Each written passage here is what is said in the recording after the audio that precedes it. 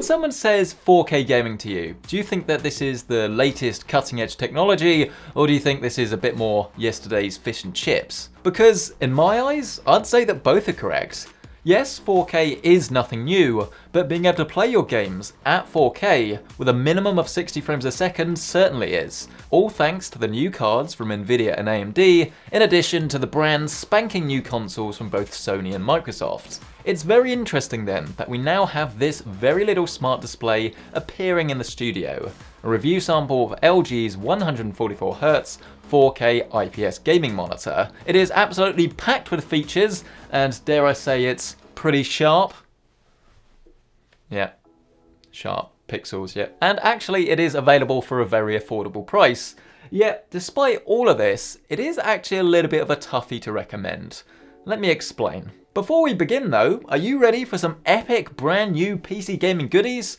Acer's global press conference is this Wednesday, and I've been tipped off about some huge announcements. All I can say is that if you want to go fast and get the most out of your PC gaming battle station, this is a press conference you simply won't want to miss. Set a reminder to watch along with me and my epic commentary live, or check out all of the announced products if you're watching this after the fact, with that link down below. LG's GN950 then. Let's start very simply. If you want one of the best looking monitors on the market right now, then this certainly has you covered. Forget about all of the other factors for a second, and let's just appreciate that 4K resolution paired with a highly accurate IPS panel looks absolutely stunning. 98% of DCI's P3 color space is covered here on its factory calibrated panel, and the richness and vibrancy is just splendid. Plop your face as close to the screen as you like. Spotting individual pixels is nigh on impossible, with an almost window-like appearance that makes content hugely impressive, even if you compare it to 1440p. And usually with this sort of panel, I'd now give you a long list of reasons why it's not at all suitable for gaming. But no, make no mistake, this is a monitor that is designed for gaming. This is a gaming monitor, and it's hugely impressive. LG has their 1 millisecond IPS magic to thank for this. And while you might not actually be getting that figure, fast moving motion is still handled with grace, and any blur that you do get is smooth and then relatively trail free. Look at a VA panel like the 200Hz PG35VQ, and it just doesn't compare well, even with a much higher price tag and even faster refresh rates. And then of course there's the other headline feature here, 144 frames a second at freaking 4K. And I know what you're thinking, haven't we heard this before? There are 4K 144Hz monitors a couple of years ago.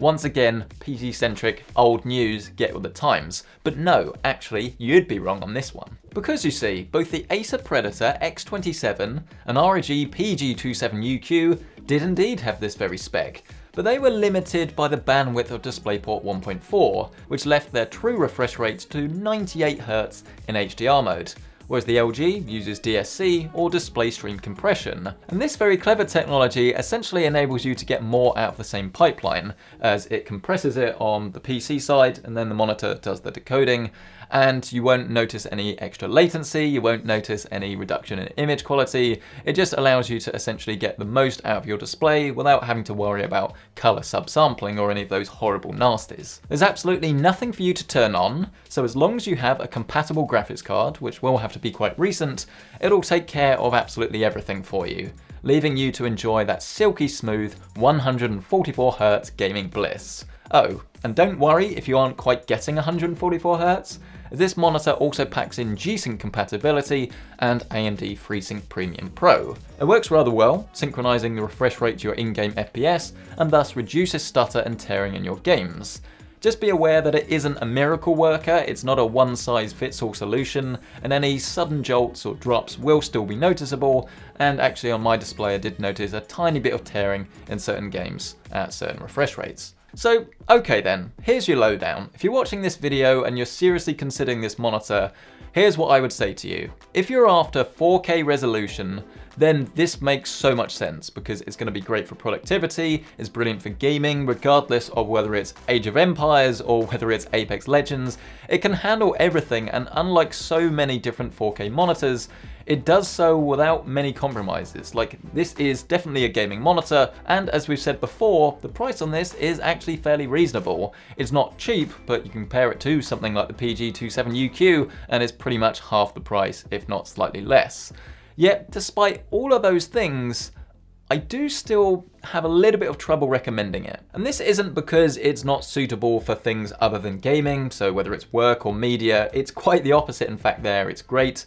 But just because it doesn't really make that much sense for the most gamery of gamers. If you want to have a general purpose PC that you are going to use for your daily work, watching UHD videos, crazy high-end 4K gaming, then this is for you.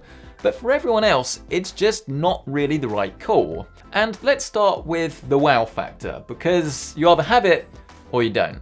And this, it's almost as if LG know this, as they've rather conveniently put some fancy strobing backlights that will match your gaming visuals or your audio to whatever you've got on screen as you play. But other than that, it is just a 27-inch 16:9 monitor. And to be clear, I'm not knocking that, there's nothing wrong with that at all. In fact, I have a friend that I've actually actively recommended this monitor to, because he has two screens, once, two 27-inch monitors. Anyway, point being, there's nothing wrong with a 16:9 monitor if that's what you want. But at this sort of money, there are a lot of other options you could go for. 4K resolution in particular, I'd say, is screaming out for a larger screen, so 32-inch would have been perfect. But at this money, you can actually get a 144Hz ultra-wide, and I've even seen a super ultra-wide for very similar money. Definitely something to consider. And while the price of this itself, I'd argue, is pretty reasonable for a 4K gaming monitor, you also need to factor in your RTX 30 series or RX 6000 graphics card, which definitely puts this way up there in the premium gaming camp. Of course, you could make this a little bit affordable with a next generation console, which are covered here thankfully, as there are two HDMI ports, but sadly these are HDMI 2.0, limited to 60Hz, so there's no 4K 120Hz gaming on the cheap either. But let's forget all of that, because I think you can see at this point that there are actually a lot of reasons you would want to go for that. So you want 4K, this is for you, perfect. But there is still another lingering issue. You see, this IPS panel, as good and as accurate as it looks, even with its edge-lit dimming system, isn't the most contrasty out there, and its black levels are just a little bit of a letdown. It was never going to be OLED, but IPS glow has made an appearance for me, with my review sample having a little bit of trouble in the lower right-hand corner. This was only apparent in very dark scenes, so most gaming scenarios were absolutely fine, but playing Horizon Zero Dawn at night, well, to be honest, it just played a whole lot better on my VA panel. And then finally, there is HDR, or High Dynamic Range.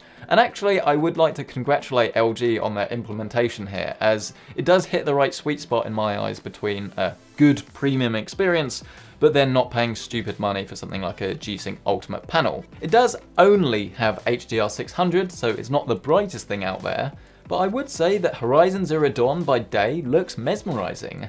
The color, the brightness, even the added contrast. It will depend on the game that you're playing and its implementation of course, but I'd argue that this is a solid entry-level HDR monitor for sure. No real complaints from me, until you try the dark scenes. Limited dimming combined with the IPS black levels do not work as well as you might like. And again, turning to Horizon, at night, this was just an HDR mess. I actually had to turn it off until the sun came up. Then it was great again. And so there you have a little bit of a confusing monitor, because I reckon LG will watch this video and almost be a little bit confused why I love it but also don't like it that much at the same time. While there is a little bit of a problem, I guess, with the black levels on this thing, it's something I could get used to. But in terms of recommending a monitor to you guys, you really do have to be dead set on 4K resolution for this to make sense. Because remember, LG have an excellent GN950, loads of other brands are available by the way, that have a 1440p high refresh rate screen that are almost half the price of this, are going to be a whole lot easier to drive. And in terms of the image quality, while they're not quite as good, if you're playing something fast-paced like Fortnite, like Apex, it's not that you won't notice, but your brain will be far more worried about what's going on screen rather than trying to pixel peep. So while this is a very impressive display, and it does come highly recommended actually to anyone that does want that 4K experience, if you're a content creator and a gamer, or maybe you just want to watch 4K video while you're playing games, there are so many different use cases for this, and it excels at all of those. But if you are, again, a gamer, I think there are better options out there that make more sense and would actually bring the whole cost, if you like, of your PC gaming setup way down while giving a fairly similar experience. Hopefully in the future, LG can deliver a 32-inch version of this monitor that fixes some of those black level issues, but for now, this is very much a monitor for anyone that's after a premium gaming experience, but it's dead set on 4K at 27 inches. If you're interested in current pricing, you can find this product with my Amazon affiliate links listed down below. And of course, while you're down there, don't forget to check out the hottest new gear from Acer. If you crave the latest in PC gaming technology, then Acer has you covered with their annual global press conference. There are going to be some pretty special announcements that you simply won't want to miss. So hit that link down below for a reminder, and then get your popcorn on standby. Thank you so much for watching this video though, I really appreciate it. Let me know what you think of this down in that comment section below. I'm actually really interested to know whether 4K gaming is something a lot of people are sort of aspiring to build their new rigs around and their new setups around. I would love to hear from you. Smash that like button if you've enjoyed it. It would mean the world to me, it really would. Maybe that is a little bit of an exaggeration, but it would certainly make me smile. Don't you want to do that? Get subscribed for more videos just like this, more monitor reviews, PC gaming builds, setups, all of that good stuff. And if you want to see more, you can find them in the end screen. Go on, start watching a whole chain of PC-centric videos. If you want to help the channel, that's how. Thanks. I'll see you in the next one. That was a weird outro, but I'm going to leave it in.